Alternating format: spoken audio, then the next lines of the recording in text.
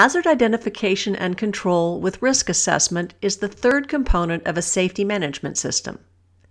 In this module, we'll give you an overview of the formal process of hazard identification and control and the role that risk assessment plays in helping us focus our resources and attention on the issues that matter most.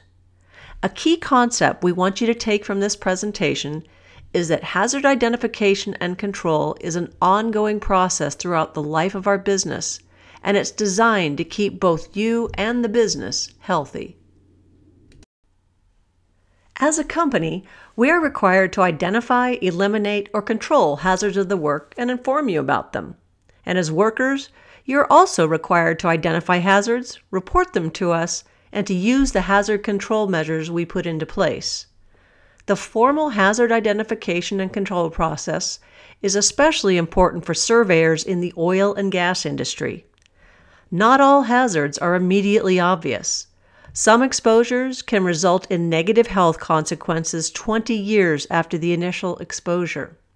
And on job sites with hazards being created by multiple work groups, capturing the big picture is an essential function of the formal process.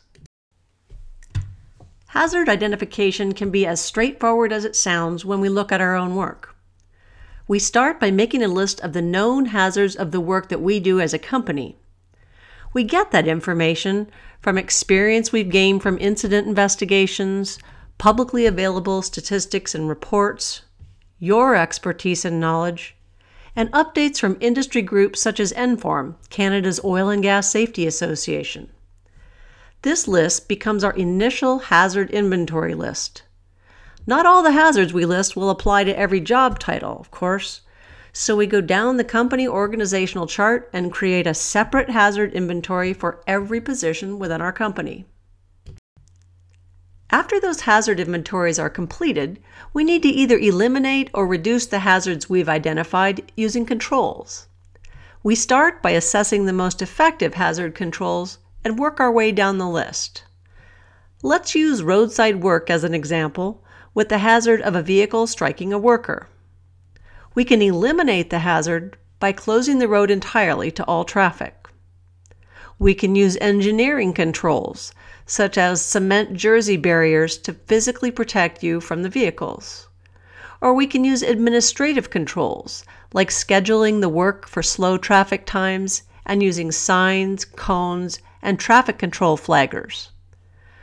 We'll also specify personal protective equipment, such as high-vis vests, hard hats, safety glasses with side shields to protect you from minor injuries, but personal protective equipment is always used in addition to our hazard controls.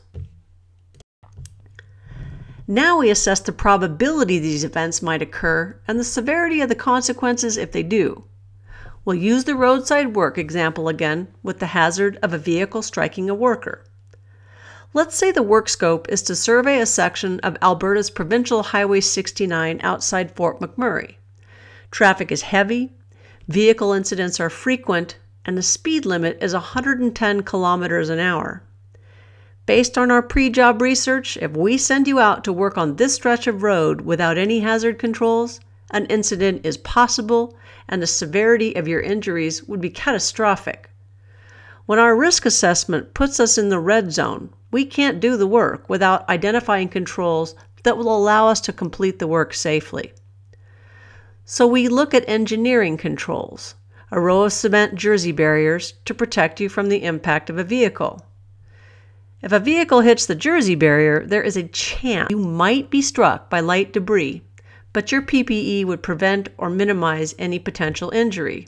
This puts us in the green zone. It's important to note that without this step of looking at probability and severity of consequences when you look at hazard controls, you run the risk of focusing valuable time and energy on hazards with very unlikely or minor consequences instead of focusing on the more serious hazards. All companies in our industry are required by Canadian health and safety legislation to conduct some form of written hazard assessment. It's one of the ways to meet the responsibility to do everything reasonably practical to ensure your health and safety.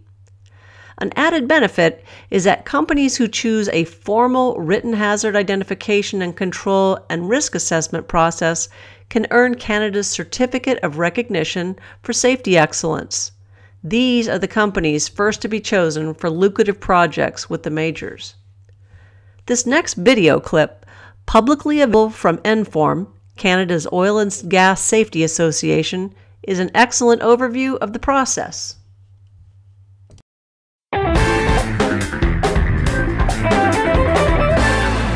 Welcome to NFORM's info session video on Element B of the Core Audit Protocol, Formal Hazard and Risk Assessments. In this video, we will talk about the components of a formal hazard assessment system, inspections, site-specific hazard identification, and the key differences between them. Let's start with the formal hazard assessment. In Element B, auditors are asked to score a company's hazard assessment system based on whether they have an inventory of positions or disciplines, whether they have a task inventory, whether they have identified and assessed each health and safety hazard for every task, and whether those hazards have been prioritized. Different companies may use a variety of terms to talk about the same thing. It is the concept, not the terms, that matter. You need to understand the concept, not the terms, to accurately judge a company's hazard assessment systems. The very first audit question in Element B asks if there is an inventory of all positions or disciplines. Here, you need to think company organizational chart. What are the positions listed on the company organizational chart? In order to ensure all the hazards are assessed, you need to have a systematic and comprehensive listing of each position, role, or discipline in the company. However, it is not the position that creates possible health and safety hazards. It is the tasks that workers do in those positions that may generate hazards.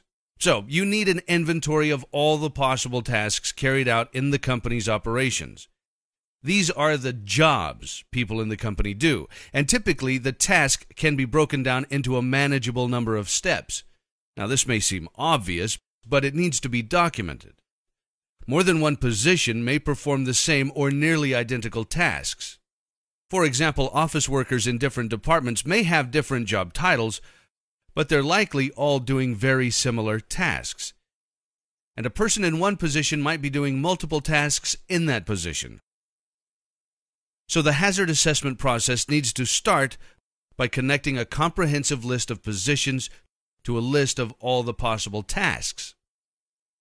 Now comes hazard identification and risk measurement. Health and safety hazards must be identified for each task. These hazards must then be individually assessed to determine the risk for each hazard. To determine risk, you need to look at a combination of factors like severity, frequency, or probability. A matrix is often the tool used to measure risk in a hazard. Once hazards are identified and the risks for each assessed, these health and safety hazards need to be prioritized. The reason why these should be ranked will be apparent in the next element, hazard control. The higher the rank, the more attention needs to be paid to implementing and maintaining hazard controls for these hazards. Finally, to close the loop on this system, is there a demonstrated and proven process for formal hazard assessment as new operations or modified operations or conditions arise? If a new position is created, if new tasks are introduced, or if new equipment is used, are the hazards identified and their risks assessed? Was this documented in some way? So that's formal hazard assessment. Remember, different terms might be used, but as an auditor, this is what you're looking for in a company's formal health and safety hazard assessment process. This formal system is distinct from two other items you will be reviewing for Element B, inspections and site-specific hazard identification. So what's the difference between hazard assessments and inspections? Inspections are not hazard assessments, but they are an important part of a company's overall system of hazard assessment and control. Inspections provide a way for a company to check if its hazard assessment and hazard control measures are actually working. An inspection will involve being on the work site, looking for compliance with the company's policies, and ensuring controls are in place. It will observe actual worker behavior, and it may pick up on new or unanticipated hazards. So inspections are not hazard assessments, but if done right, they drive continuous improvement into the company's formal hazard assessment and control systems. Inspections come in both formal and informal varieties. Formal inspections are typically scheduled with written, itemized requirements and checklists. Informal inspections are regular and ongoing, and may be included in job descriptions or built into tasks. So we've looked at formal hazard assessments and inspections. What about site-specific hazard identification? While formal hazard assessment is focused on individuals and their specific tasks, site-specific hazard identification looks at a specific operation or work environment to identify the hazards these will present. It may be carried out on the site itself or in a pre-job meeting before going to the site, or a combination of both. The key is that it is carried out before the project or job begins or when a change occurs. Typically, there are formalized processes or checklists associated with this type of hazard identification, and communication is a key component of this type of assessment. So you'll see terms like tailgate meeting or pre-job safety meeting associated with site-specific hazard identification systems. So looking at the big picture, formal hazard assessment systematically captures everything workers are doing and identifies, assesses, and prioritizes the hazards presented by their tasks. Site-specific hazard identification looks at the hazards presented by a particular operation or worksite before the job starts or when things change. Inspections are interested in both workers and their work sites. Unlike hazard assessment and site-specific hazard identification, inspections usually take place with operations already underway. They provide feedback on whether the hazard identification, risk assessments, and controls are working and adequate. Hazard identification and assessments anticipate what an individual will do or how an operation will proceed, and controls are based on that. Inspections look at what individuals are doing and how operations are proceeding, and enables adjustments on the fly and adjustments to the hazard assessments and controls. Remember, companies will create systems using their own terminology that makes sense for their operations. But as auditors, it is important you understand the concepts behind formal hazard assessments, inspections, and site-specific hazard identification. Understand the concept, and you'll be able to evaluate your client's hazard assessment systems quickly and accurately. Thank you for listening. Check back for more info session videos on other core-related topics.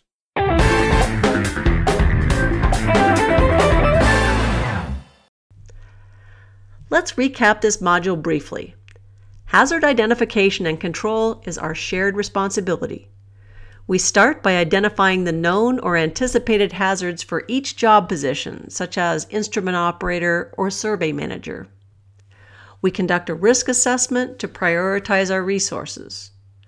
We identify hazard controls to eliminate or reduce the hazards. And this formal system not only helps make your workplace safer, it gives us a competitive business advantage. Please continue to Module 5, Hazard ID Tools, to learn about the specific tools we use at LW Survey Canada and your involvement with those tools.